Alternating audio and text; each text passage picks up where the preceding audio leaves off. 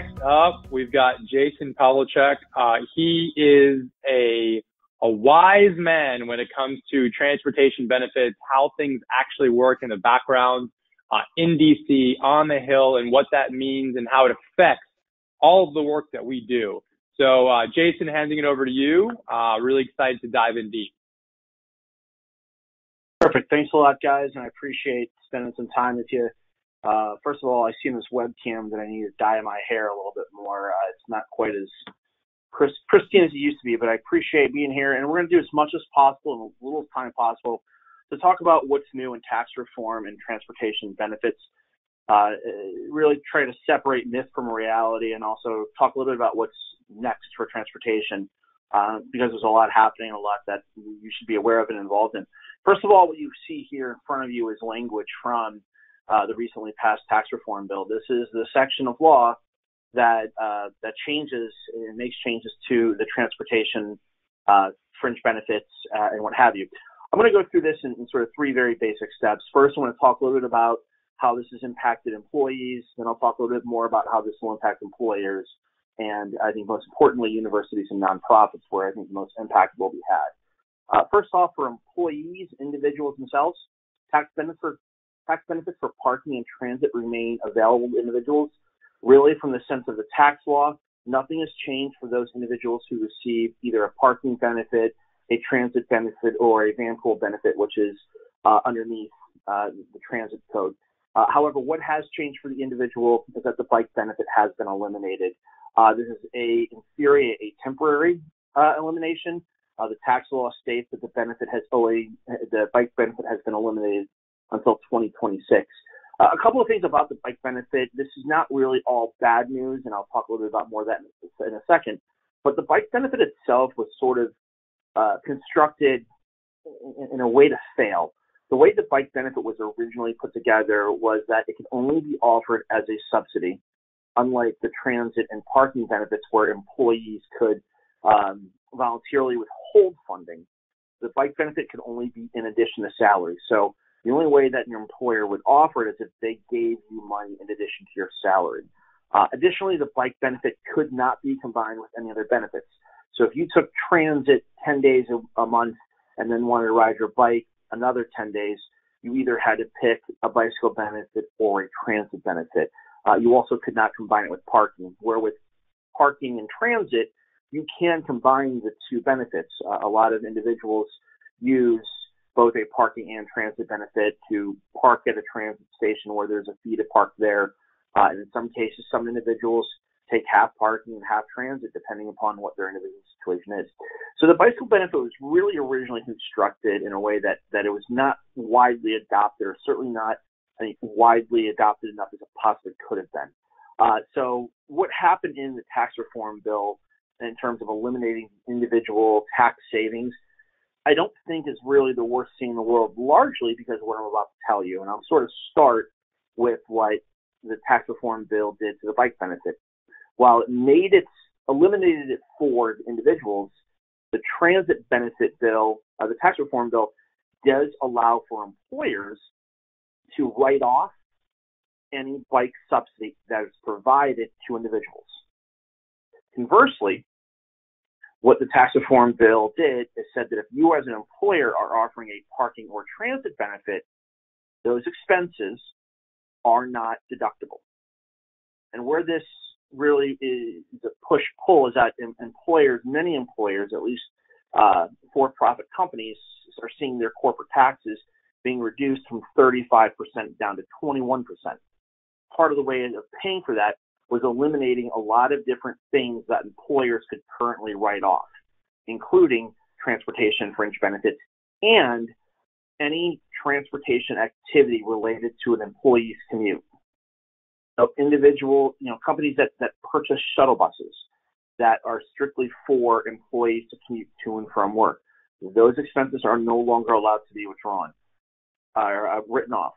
Parking is no longer able to be written off. There's a lot of things that the IRS, though, needs to determine in terms of what is and isn't allowed. Most of the time, the IRS issues its rules and sort of the guidance, what it's called, to employers through something called a 15B employer circular. I have been told on good authority that circular will very likely be released in the next week or so. But I've also been told that much of what's in there is not as detailed as perhaps we would like it to be. There's a lot of questions that need to be asked. For example, fees paid to third parties for transportation fringe benefits. Can they be written off, or are they considered general expenses or transportation expenses? Parking. If an employer bundles its parking with its leasing management firm, its landlord, does it have to separate the cost of parking from the rest of their lease? Those are questions that we do not expect to be answered.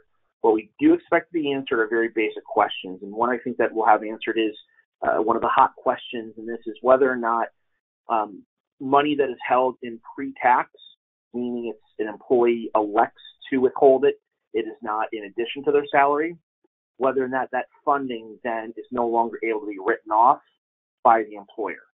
It is my understanding, and this is not definitive, but it is my understanding that the IRS is going to follow suit with a lot of other employee with deferred programs and instruct employers to have to pay corporate taxes on money that is withheld even in a pre-tax situation.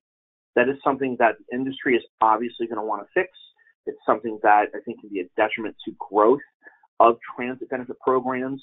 But at the same time, it's not something I think that is going to be the end of the world. As I mentioned, all these corporations are seeing their corporate taxes go from 35 to 21%. So many large corporations are going to see dramatic and significant reductions in their tax liability. So things like this won't draw as much attention, perhaps as it would if there wasn't that reduction. So to sort of reiterate and capitalize here, employers cannot write off for corporate tax purposes transportation fringe benefits, except for bike benefits. Individuals receive the same tax treatment they had before for van pool, transit, and parking benefits. Their tax status does not change. The only change to individuals comes in the bicycle benefit. Individuals will not receive tax breaks or tax incentivized subsidies anymore. However, again, the employer can offer a bike benefit as a subsidy to an individual. It's just the individual has to pay taxes on that de minimis value. Again, we expect the IRS to come out with rules on this today, in the very near future. It may be today, but it's likely it'll be in the next week or so here. One of the, I think that the largest negatives from the tax reform bill in terms of TDM is concerned is the impact that this will have on nonprofits and universities. The way the tax bill is written, nonprofits, and this includes universities, will have to take any money that they use for transportation fringe benefits, whether it's subsidy or pre-tax, and will have to pay corporate taxes on that. I know that doesn't make sense. Why would a nonprofit entity have to pay corporate taxes? There's a specific line item in the tax code where certain revenue and certain money that nonprofits get is labeled as unrelated business taxable income.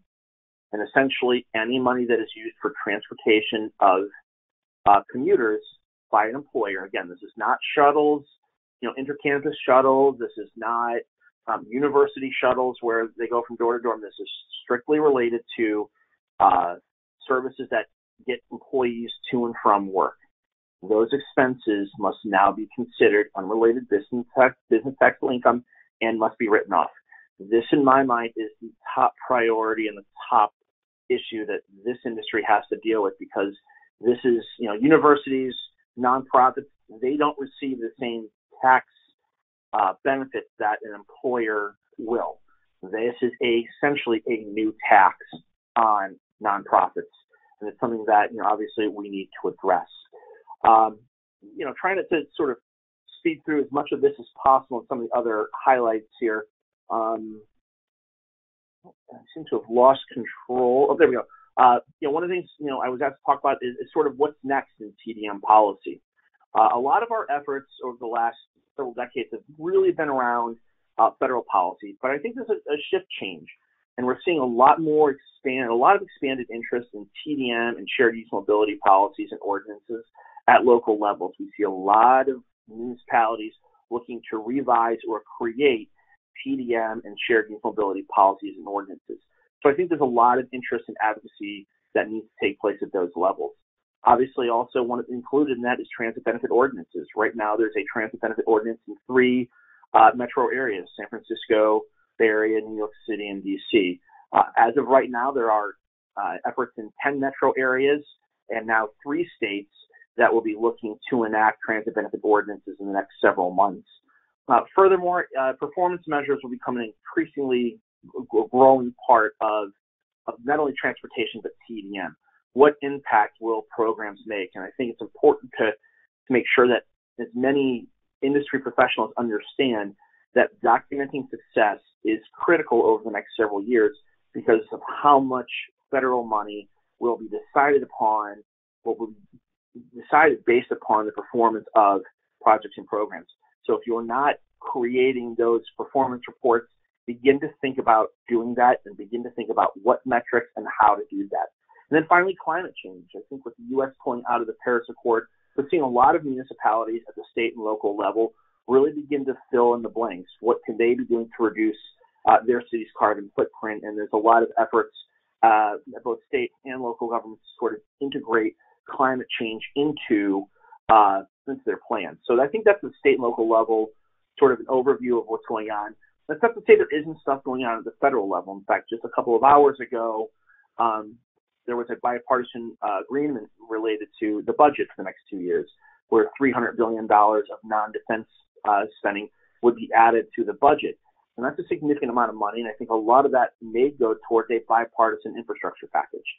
Right now, it's very clear that Republicans and Democrats on Capitol Hill are looking to the possibility of an infrastructure package for different reasons politically, but I think there is a possibility that Congress will look at doing an infrastructure package. I think it's incumbent upon this industry to really look at transportation is infrastructure, infrastructure is transportation, and that in order for one to be successful, we need policies that support the other to be successful. Too much of our effort at the federal level has been about investing in infrastructure, and not that that is a bad thing, but I think we need to begin to realize that we need to talk a lot more about better transportation policies. That's something that this industry will certainly, I think, have a role in saying, have a voice. Finally, there is the reauthorization of the transportation bill. That is literally 2 years away.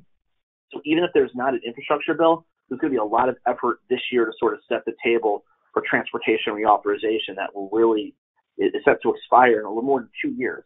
So we are sort of on the cusp and the beginning of that process. And then finally, with automated and connected vehicles, there's a lot of policy decisions that need to be made, a lot of decisions that are being made now about data security, pilot programs, things like that will have a dramatic impact on our industry and TDM moving into the future. So I think it's incumbent to recognize what the possibilities are with ABCB, but also where the dangers lie. And I think there's a lot of interesting discussions that are going on that this industry needs to be involved in. So that is a pretty quick summary of where we're at. Hopefully, I think that's the quickest I've ever actually gone over all of these issues, and I don't think I've gone over. So I appreciate that was intense, man. I need to do that more often. I don't know how I did that in 10, 15 minutes. I need to figure that out and do that again. Well, we've had some really good feedback on the questions. Folks saying this is extremely valuable. And one of the things that we may look into is seeing if there's maybe some sort of follow-up thing that we can coordinate on being able to give a little longer format. I did have one quick question before we get into our next intermission. So you mentioned TDM policy. How are you personally involved with TDM policy these days? Well, I'm no longer with ACT. I think that's widely known, and I wish them nothing but the best. And I was with them for 18 years, and I think a great organization. I'm very happy with my time there. I have no regrets, and I wish them nothing but the best. I obviously represent other companies and other entities in this field, so it's certainly something that I will continue to stay involved in. I know there's a number of organizations that have reached out to me about trying to organize sort of a small sort of advocacy-based entity that really focuses on outreach at the federal and local level. So I think that's something certainly a number of entities have come to me about creating. If you're interested in hearing more, certainly reach out to me. My contact information is there. But I will stay involved in this industry and through one form or another, and continue to look forward to working with all the folks here and others.